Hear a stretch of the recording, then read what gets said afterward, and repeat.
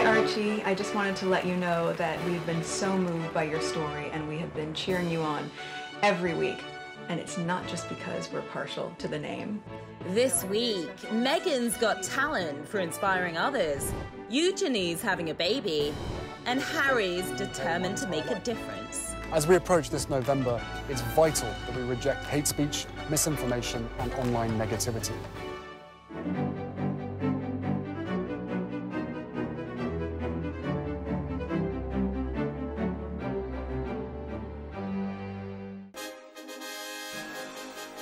Welcome, welcome, welcome to the Royal Report, everyone. I'm your host, Sharon Carpenter, and it's been another busy week for the royal family, so let's get right to the news. Last week, Harry and Meghan made an appearance during ABC's Time 100 special. Take a look. Thank you, Time, for including us in this very special evening. And congratulations to this year's transformative leaders and changemakers. You worked tirelessly to create a better world, a better global community for all of us. And we thank you and celebrate you tonight. While the Sussexes were not on Time magazine's list of the world's most influential people of 2020, the royal couple were both selected back in 2018 in recognition of their growing global influence. During Harry and Meghan's 2-minute video message, the Duchess took a moment to emphasize the importance of voting in this year's presidential election. Every 4 years, we are told the same thing, that this is the most important election of our lifetime. But this one is. When we vote, our values are put into action and our voices are heard. Your voice is a reminder that you matter, because you do, and you deserve to be heard. The Duke also reminded viewers of his unique voting history and the need to remain respectful in the weeks before the election. This election, I'm not going to be able to vote here in the US. But many of you may not know that I haven't been able to vote in the UK my entire life. As we approach this November, it's vital that we reject hate speech, misinformation, and online negativity. So as we work to reimagine the world around us, let's challenge ourselves to build communities of compassion. Also last week, we got our first look at the upcoming documentary Prince William, A Planet for Us All, which will air on ITV in the UK this October. In the trailer, which was shared by the network on social media, the Duke opened up about his love of nature and how fatherhood has given him a new sense of purpose. Now I've got George, Charlotte, and now Louis in my life. Your outlook does change. You want to hand over to the next generation the wildlife in a much better condition. Still last week, Bishop Michael Curry, who delivered that unforgettable sermon during Harry and Meghan's 2018 royal wedding, opened up to People magazine about his memories of that day. While discussing his new book, Love is the Way, the bishop also commented on the impact of the royal couple's connection, saying he, quote, realized that the love of two people for each other brought together, at least for a moment, a world of differences. Last Wednesday, one day before it opened to the public, Princess Beatrice got a sneak peek of her wedding dress exhibit at Windsor Castle. The Norman Hartnell-designed gown, which was originally worn by the Queen back in the 1960s, will remain on display alongside Beatrice's recycled Valentino shoes and a replica of her bridal bouquet until November 22nd. Also on Wednesday, Meghan made a surprise appearance during the America's Got Talent finale to show her support for contestant Archie Williams. A source told People magazine that the Sussexes have been, quote, watching the series and loved him from the moment they first saw him. In the Duchess's brief 30-second video message, she assured Williams that their support is not solely based on him sharing a name with their son. So a very special message to you that I will probably be saying all of my life, but on this night it is specifically for you. Archie, we are proud of you and we are rooting for you and we can't wait to see what you do. We're in your corner. Have a good night. On Friday, Princess Eugenie took to social media to share some very exciting news. She and husband Jack Brooksbank are expecting their first child in early 2021. While the source told People magazine that Harry and Meghan sent their congratulations privately, Eugenie's mother, Sarah Ferguson, celebrated with a sweet Instagram post, sharing her excitement about becoming a first-time grandmother next year.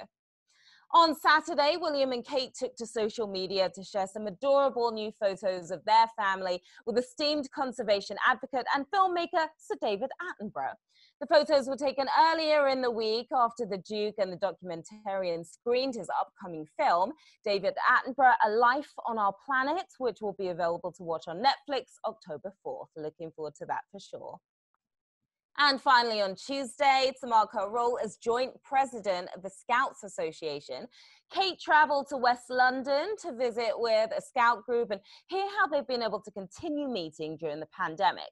During the outing, the Duchess took part in some fun, socially distanced activities, like making cards for a local care home and toasting marshmallows on a campfire. All right, it's time now for today's guest. People Senior News Editor Erin Hill is with us. Erin, great to see you again. How are you doing? Sharon, great to see you. Doing great. Yeah, we're so glad you're here because I want to talk to you about the Sussexes' appearance during ABC's Time 100 special last Tuesday. But first, some royal family Time 100 statistics.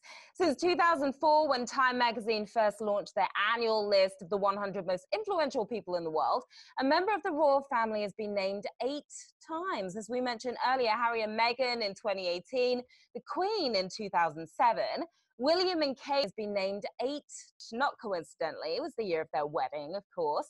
And then Kate again in 2012 alongside her sister Pippa.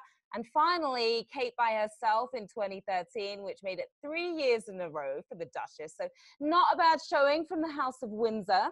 Now back to Harry and Meghan in this year's Time 100. This was the couple's first joint TV appearance since stepping back from royal life. And while we've been watching Meghan become more and more outspoken on the importance of voting, last week was the first time we've seen Harry join in as he urged people to vote and to, quote, reject hate speech, misinformation, and online negativity. Now, Erin, just how unusual was it for Harry to make these statements about a foreign election? I'm guessing it might be a first in British royal history.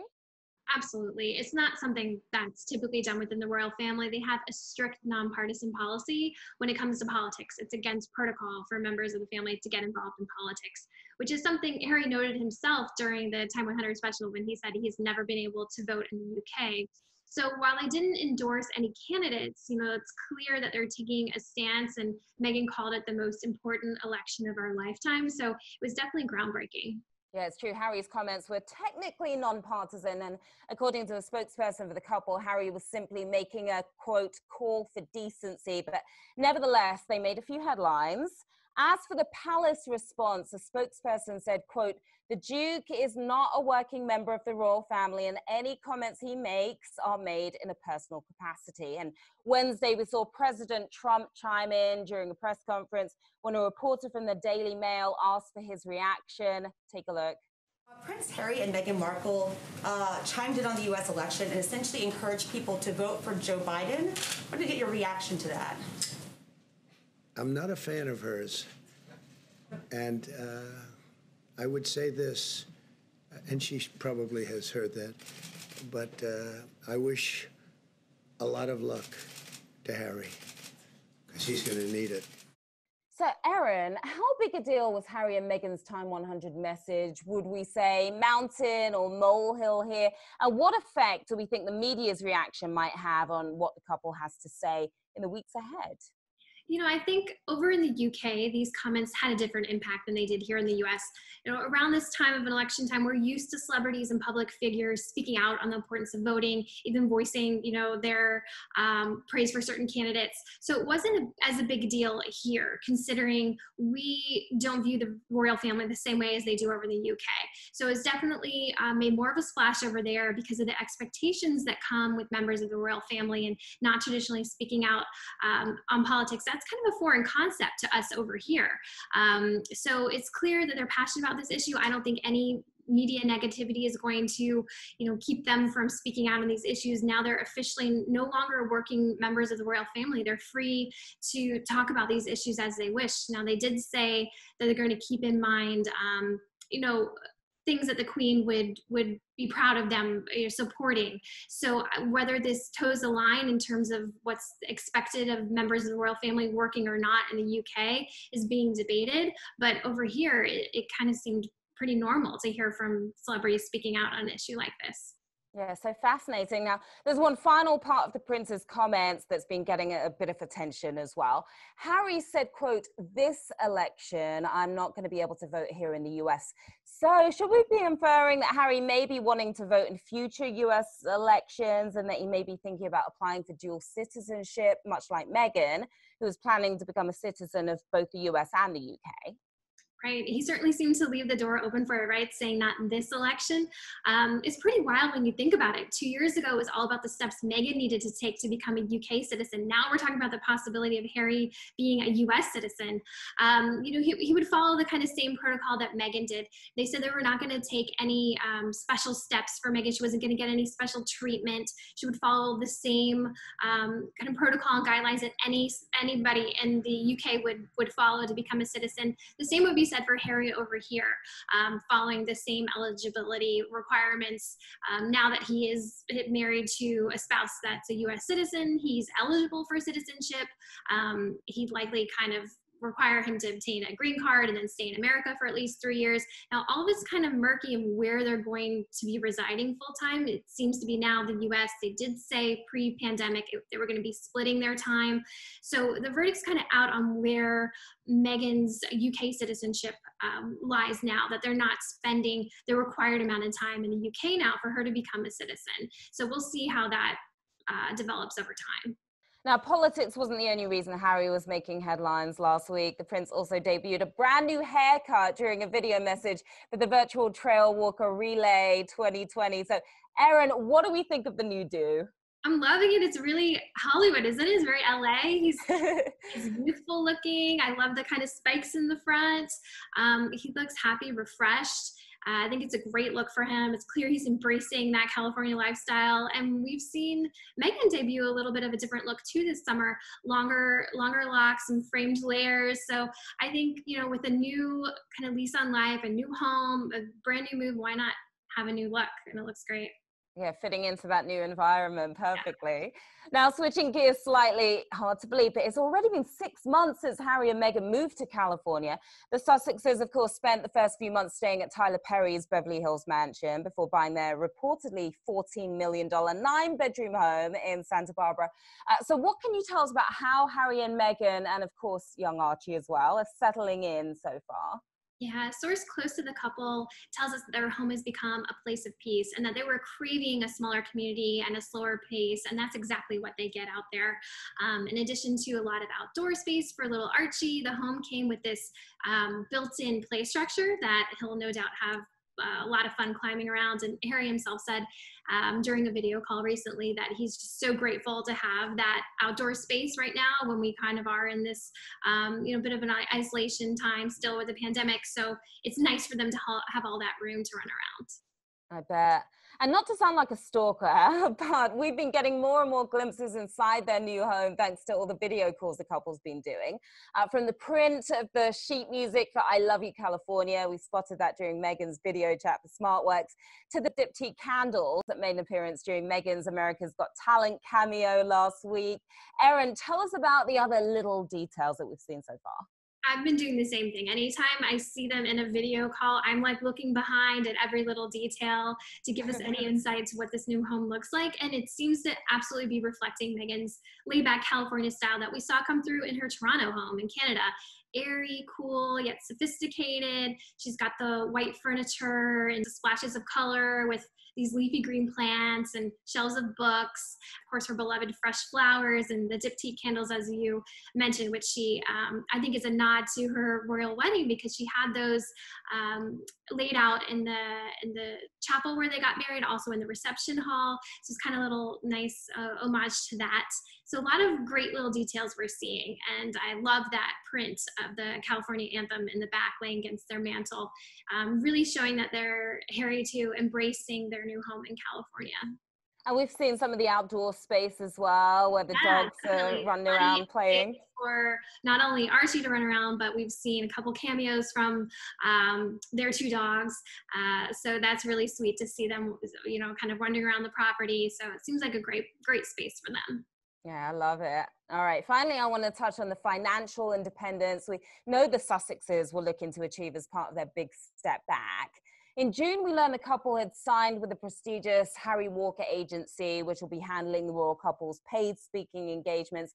And earlier this month, Harry and Meghan's multi-year deal with Netflix was announced. Also this month, we learned that they'd officially paid back, as promised, the roughly $3 million worth of renovations to Frogmore Cottage. So, Erin, what can you tell us about how the next 6 months may look for the Sussexes as far as these new careers, and might they be venturing into other business areas, do you think? No, I think they have so many doors open to them, obviously, and we've seen them sort of starting to delve into the areas they want to focus on. With the Netflix deal, it's really the sky's the limit. We're going to start to see a lot of the production deals that they have in place coming to fruition. We know already of 2 confirmed projects. One is a nature docuseries, which falls right in line with conservationist Prince Harry, and then an animated series that celebrates inspiring women, which is definitely going to be spearheaded by Meghan. So you can tell that they're staying true to their promise to make this content that's going to speak to a lot of the issues that are important to them. That's going to dovetail into their new organization, Archwell. So those will be their 2 primary focuses right now, and they're definitely going to overlap. In addition to seeing them speak out on issues that are important to them, which we've already seen, becoming involved in the Black Lives Matter movement, meeting with community leaders, speaking out about the importance of that, and then also with voting, talking about the importance of registering to vote and making your voice heard, the women's issues we always see Meghan getting involved with, and a lot of issues that are going to be important to them now as parents. So I think it's going to be a really busy next 6 months as they really get into the groundwork of their new organization and the Netflix deal. And no reality shows, right? That's right. I mean, with this Netflix deal came a lot of speculation. Will we be seeing them in front of the camera? Now, as far as it goes in terms of a reality show, their spokesperson denied that, said they have no plans to have any reality show-esque type thing. So we'll see down the line, we're able to see them in some other capacity though. I'm sure we'd all be watching if that did ever make it. All right, we need to take a quick break, but Erin, please don't go anywhere because we have a bit more to chat with you about. The Royal Report, we'll be right back.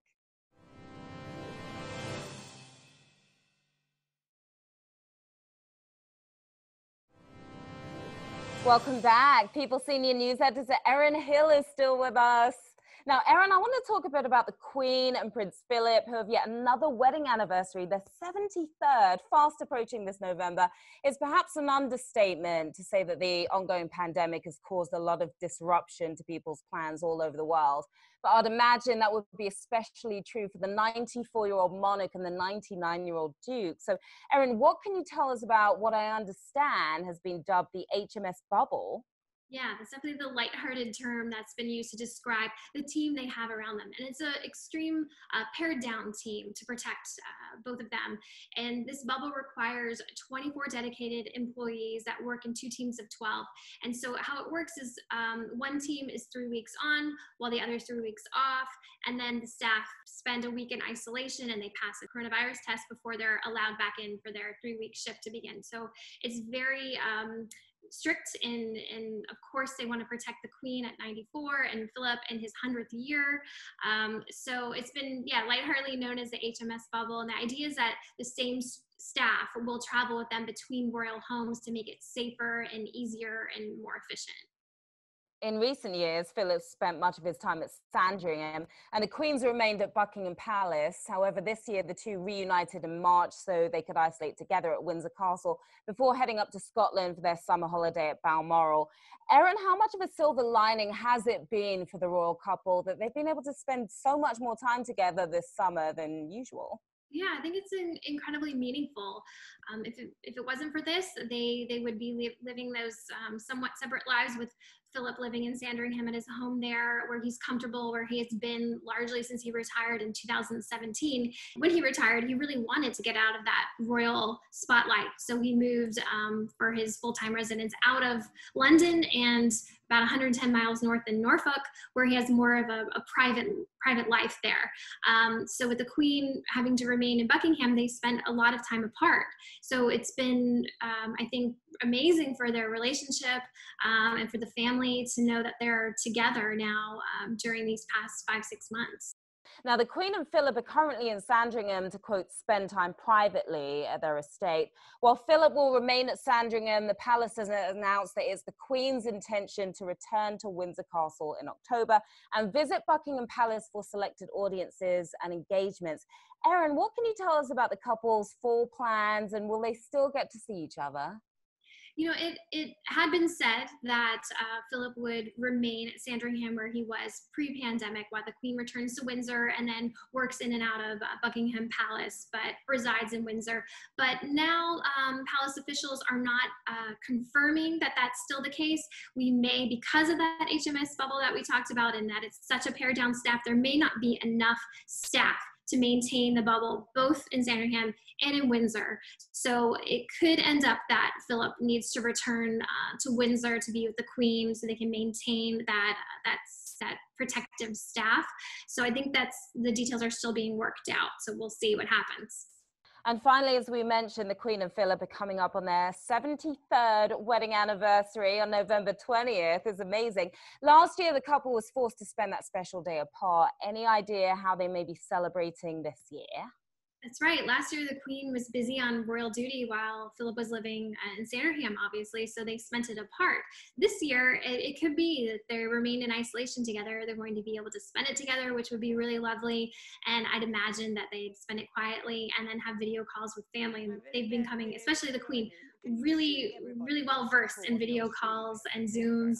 So in FaceTime even. So you can imagine all the grandkids and great grandkids getting on the phone to wish them a happy anniversary. All right, Erin, thank you so much. Great reporting as always. Sharon. The Royal Reports will be right back.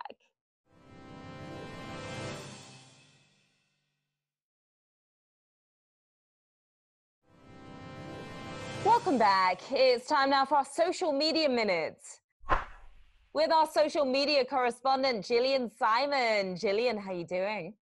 Hi, Sharon. I'm doing good. Great to see you. Great to see you too. So what do you have for us today? I love the post this week. Last Monday, Princess Eugenie shared a look at 2 baby koalas named after her and husband Jack on her Instagram story. After Australia's devastating bushfires earlier this year, the koalas are living in a safe habitat, and the princess has played an active part in rebuilding these sanctuaries. Eugenie joked the one named after her was a bit cheeky after noticing her wink. So cute. Last Wednesday, the royal family page marked the 80th anniversary of King George VI addressing the nation during the Blitz. In his speech, he announced a new honor, the George Cross, which recognized the courage of those not serving on the battlefield. The story shined a light on early recipients of the honor and included a photo of Queen Elizabeth awarding the George Cross in 2017. I love that the page highlighted the roots of this very special achievement. Last Friday, following Princess Eugenie's pregnancy announcement, the royal family's Instagram page posted this sweet photo from her 2018 wedding to Jack Brooksbank and noted how delighted they were by the news. The Clarence House page shared the post on its story, showing the entire family is just as excited about the royal baby news as the rest of us. And finally, this past Saturday, we got 2 new photos of the Cambridge family on the Kensington Royal page. The pics were taken at Kensington Palace last week and feature the family, color-coordinated in blue, alongside Sir David Attenborough, after he and the Duke attended an outdoor screening of his new nature film. One of the photos gave us a close-up look at Prince George as he played with a fossilized shark tooth given to him by the naturalist. Fingers crossed we get more pics of the family soon. And that's your social media minute. Great stuff today, Jillian. Thank you so much. Thanks, Sharon. All right, Royal Watchers, that's our show for today. Remember to follow People on Twitter to watch the latest episodes of The Royal Report, streaming every Wednesday at 5:30 p.m. Eastern. I'm Sharon Carpenter. Stay safe, keep calm, and carry on.